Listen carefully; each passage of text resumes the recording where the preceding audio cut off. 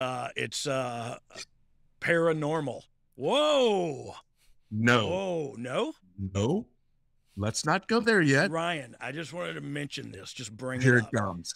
I pitched this to the WWE too, on the WWE network, to have the Paranormal Outlaws and have me and Billy be ghost hunters, because we're both terrified of the paranormal.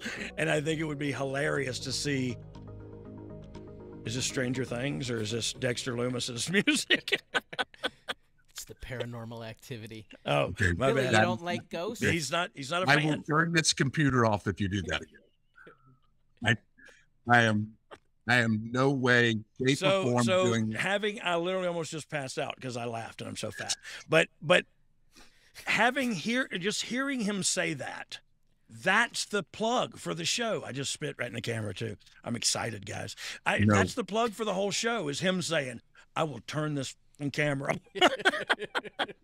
And they might get on me. If they get on me, he thinks they'll get on you and go home with you. And we've got some friends, mutual friends, that agree with that. And that didn't help him any with the doing the show. Buzz me on social media all the time and ask me about things, and I have to go back and watch them. And I go, Yeah.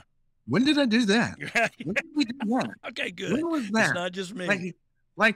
Because a lot of people would ask about the 8-man that we had in one of those pay-per-views where Austin chucks that trash can. Oh, yeah. Ring, and they go, "Hey, how did you guys call that spot? Did you call it in the back?" I went, "No, we're good.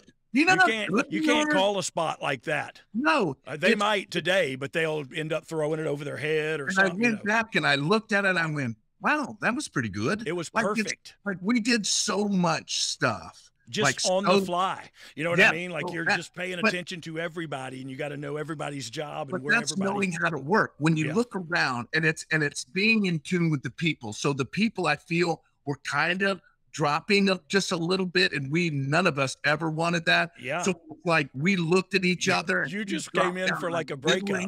Going. And I just, as soon as he got back up, I slid in. I took this thing 20 feet across the thing, plopped upside down.